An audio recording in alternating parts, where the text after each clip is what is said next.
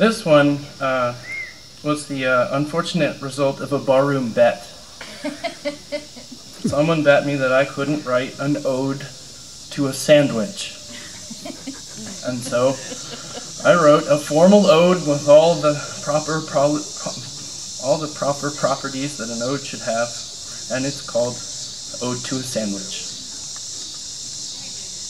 Of all the words in the English language that the mind can hold or the tongue can manage, the one that suits the mouth most is sandwich. So, for the subject of an ode, it has an advantage. But what sort of sandwich deserves an ode? How about tuna? Chicken? Ham and cheese? It challenges the most connoisseuring food reviewer to ask, to which of these are the best qualities bestowed? After all, it doesn't take much expertise to know they all eventually end up in the sewer.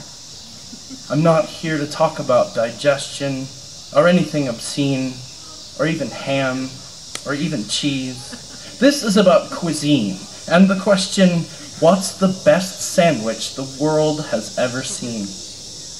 It's peanut butter and honey, of course. Magnificent amalgamation of legumes, bread, the work of bees. You delight the soul with your awesome butter of nuts. Even a vegetarian can eat without remorse. Bees. Bees, I tell you.